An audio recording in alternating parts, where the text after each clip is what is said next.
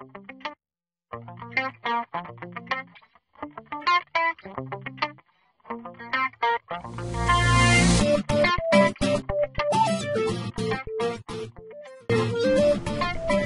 scripting professional has a library of scripts, snippets, if you will, that are saved and reused from project to project. Save the software applies big time when you're under pressure to bring up a new UCCX or create a CSQ on the fly. And so, beyond cutting and pasting, however, every UCCX scripting professional dreams of creating a self-configuring body of code that can be applied to a wide cross-section of custom applications, kind of a script toolkit that unleashes advanced functionality while maintaining a high level of customization. The killer script. And we'll let you look over my shoulder as we attempt to create such a solution. Create a reusable script that we can bring up and configure, customize for a specific application. So let's look at a few of the requirements we might have for such a script. So on a CSQ basis, we want the script to be reusable. We want it to be self-configuring. In other words, based perhaps on the application trigger dialed, the script could configure itself to deal with a situation in which the call needs to go directly to a group of agents. Perhaps the call needs to go to an IVR application first, in which we'll do prompt and collect. Maybe we need to send the caller to a menu in which they can self-navigate through the rest of the script. Or perhaps there's some utility application that needs to be launched for this particular trigger. Perhaps read a HTTP link. So there's a requirement that we create a script that can, on the fly, do these basic elements. We also need to be able to customize our prompts on the fly. We want to be able to change languages. Each script might have a different schedule. We may have different service levels for each of these CSQs. For example, one time the script is launched, we may in fact want to play estimated waiting time. But for another CSQ using the same script, we don't want to do that. So first, let's take an overview of the components in this system. One of the best practices that I've begun to employ is the use of triggers that represent numbers that I know cannot be easily dialed. So they're not going to be reached by accident. And I'd like a 10-digit number. So here we have a trigger that's 300-999-8001, and I sequentially number the triggers in the application to follow this number path. It looks kind of like an area code and phone number, but there is no area code or country code or conflict here, and that's what I like about these things. So I will use these kinds of numbering in most of my script work and a lot of application development in the Cisco call manager, in which I want to make sure that I have digits available and that they're not going to conflict with anything else in my dial plan.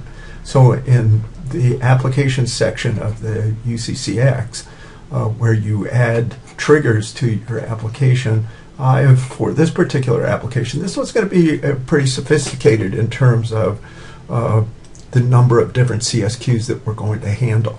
So here we have our triggers, and they're going to range from 300-999 to 8,000 forward. I think we go up to 8,057. I think there's actually 57 different CSQs, which means that there will be some 57 different configurations to the particular script that we're going to talk about.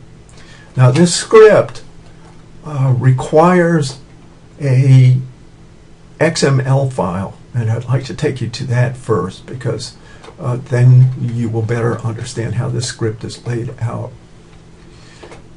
I like to use, you can use pretty much a text editor for your XML documents. I happen to like Stylus Studio for a variety of reasons, not the least of which is that it enables me to actually create an XPath, and see, I can bring up an XPath editor here, and I can actually write my queries here and test the output before I go put them in the script. But what we've done here is to generate an XML file called QOptions.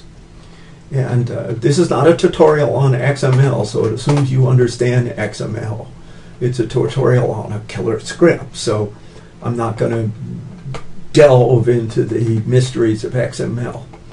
The file is QOptions, and what you'll notice here is that it's going to be indexed by the triggers that I previously showed you. So clearly we're going to launch the script when the trigger is dialed, and then we're going to capture the trigger number and use that to index the XML file and bring back the variables that we will use to reconfigure the script on the fly. And so far, in this particular script, and XML is extensible to the by that I mean that I can come back and add more fields. But basically what we've done here is we've created a field called route type, and what the route type will do is enable me to say that this is a type direct, and direct means send this right to the agent group, right to the select agent. I've allowed for the possibility that this could be a menu, in which case we'd probably call through a subflow a menu that's going to be played to the caller. Next thing we've done is to create a queue name. In this case, I always set up as part of my deployments two applications, one called Sandbox and the other called Playpen, because I sometimes need two different test numbers and run two different scripts at the same time because they interact. For example, you have a script that maybe activates the callback, so you would need two triggers to do that. So Sandbox and Playpen. And then the directory name, now I've created a set of generic prompts. So let's take a look at the key components of this killer script module. Again, the assumption here is you have some scripting, you've done some scripts. So I'm not going to go through setting up parameters and establishing the attributes. The assumption is you know this, but what I'd like to walk you through is the key parts here. So the script at this point, this is Rev 1, right, is relatively simple and straightforward. Where some things I normally do is I generally get a copyright notice in here. I list any subflows that are required in the system. So here I can see that the script requires some subflows for the estimated wait time, the callback, CC admin, holiday checking, some stuff that I use on a regular basis. I put my version of the script here. If I make changes to the script, I date it and get it in there. And I put technical support information and design notes. Here in my design notes, you can see that I've listed out the minimum licensing requirements to run this script, and I put the default values that are set when the script is launched that will be subsequently changed, and any other notes that the next guy through here is going to need when he tries to figure out what we were doing. I set mandatory information. Now there is a mandatory requirement. This script depends on a variable called string DNIS, and that of course is the trigger information that we previously discussed. When the call comes in, we delay, we accept, we check for DNIS. We set exception handling in the script too. What do we do if things go wrong? And that's what this exception on contact inactive, what do we do? I also want to know what time the call started. In other words, the script was launched at this time, because later on in the script we'll probably also note when the call entered the CSQ and its search for agents, so we can calculate how long they've been waiting.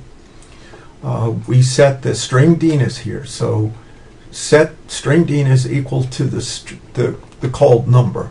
I also at times want to know the ante of the caller, so I'll go ahead and get that.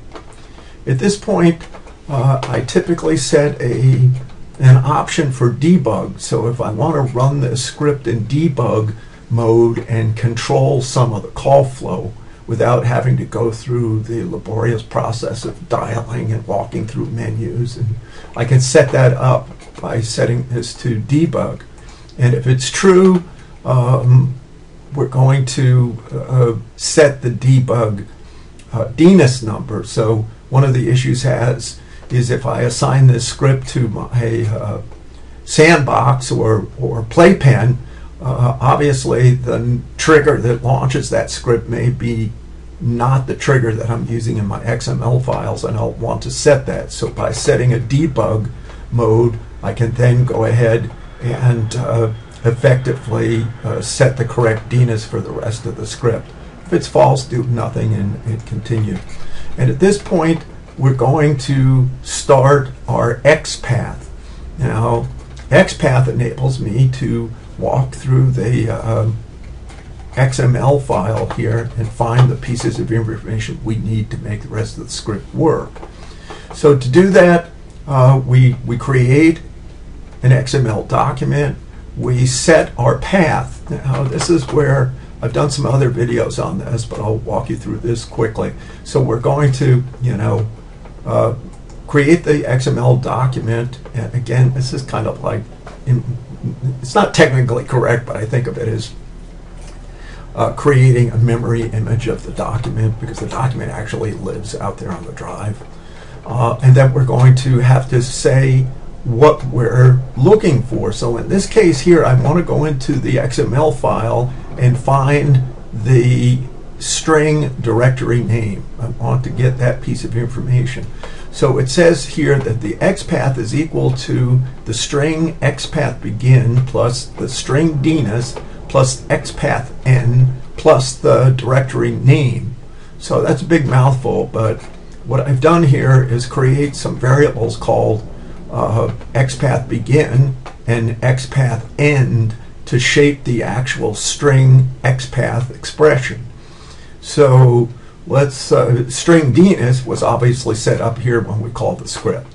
So at this point, what we're going to do now is look down here and find string XPath begin. So as you can see here, what that is set to is / file name option. Okay, so Q options / Q at ID equals. Okay, and then we're going to drop in the string DNIS, which is that 300,999,7200 number, and then we're going to add the string XPath end, which is nothing more than a bracket / followed by the string directory name.